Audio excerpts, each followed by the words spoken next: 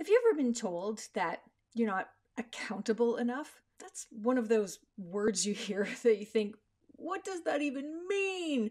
And I want to be accountable and I want to get good reviews and I want to be thought of as somebody who's ready for a big bonus or a promotion, but how do I show that I'm accountable? Well, I've got some tips for you. I'm going to frame it in what you need to do and what that's going to do for you. I'm going to give it to you in what I call my do-to list. Instead of a to-do list, we're going to talk about what you should do and why that works. Okay, let's jump in. Number 1, you want to first paraphrase what you understand to be the assignment.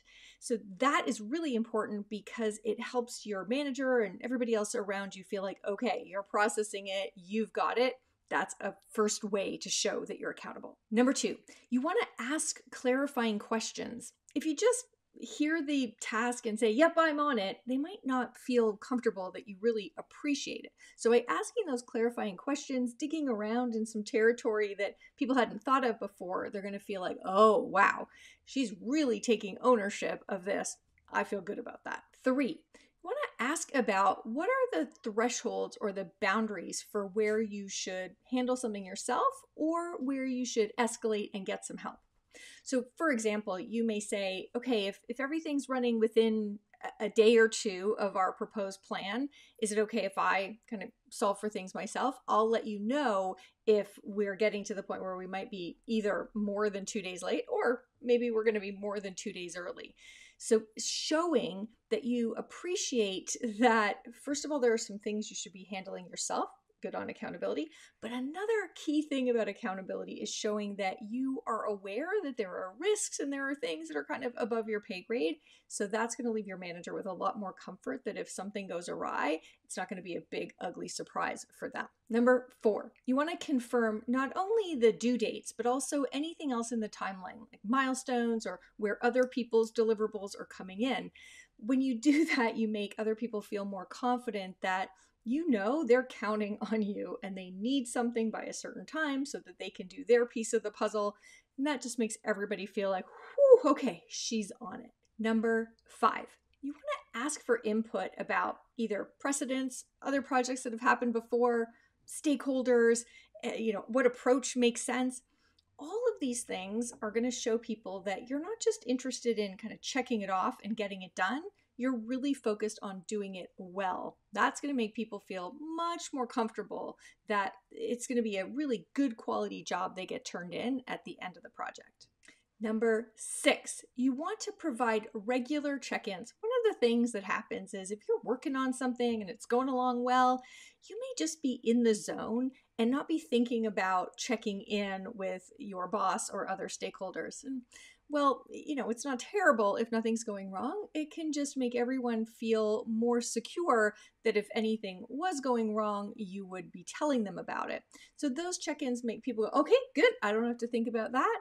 But also during those check-ins, if you're able to say, I'm just watching because it's possible that in a couple of days, there's going to be a bit of an issue. We might not have something we need from our supplier.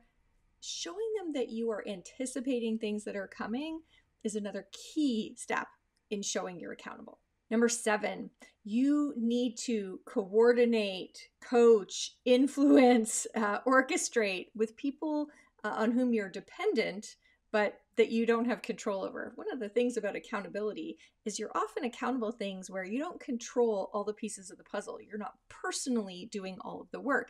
And if that's the case, you want others to see that you are doing good stakeholder management. So sometimes that means copying your boss on a message to somebody in another team, or in your updates and check-ins, making sure to say, okay, just so you know, I've been talking with the folks in finance. They're all good. Or alternatively, I'm working with someone in finance and I'm not sure that they're bought in yet. Do you have any strategies for me? Or is there an opportunity for you to liaise with your peer? Those kinds of check-ins that say, I understand there are parts of delivering this project that are beyond my control, but I still own it. I'm making sure that we have all those pieces so that we can deliver what I've promised. Number 8, it is really, really important. I think sometimes when we think about accountability, we think about, I just have to make sure it works and I'm going to hold on. And if I have to throw the Hail Mary pass in the final seconds, No. Somebody who's accountable isn't just, hiding things that are going wrong. You are really surfacing those issues, talking about them, showing that you are on top of it, that you know what's coming, that you appreciate that these things that are obstacles and barriers and speed bumps aren't supposed to get in the way of you still delivering. That's going to really reduce people's concerns that you would just stick with an approach that isn't working.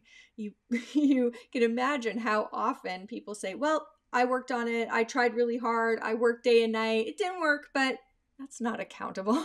So, one of the key things, make sure you're talking about what isn't working and you're brainstorming and coming with potential solutions for what you can do differently. Number 9, while it's really important to share if things aren't going well or if you need help, how you do that makes a big difference to how you're perceived. If you just kind of throw up your hands and say, "Oh, like I don't know if I can do this," well, you can imagine everyone's going to get a little nervous. If instead you frame your concerns as something really specific, so here's this one piece of the puzzle. I'm really confident about everything except the rollout to our field staff. I'm wondering if I could get your thoughts or who you think I should talk to get some ideas for the rollout with field staff. The more narrow and contained you make it, and also that's helpful because then they know exactly where to focus their attentions and their coaching.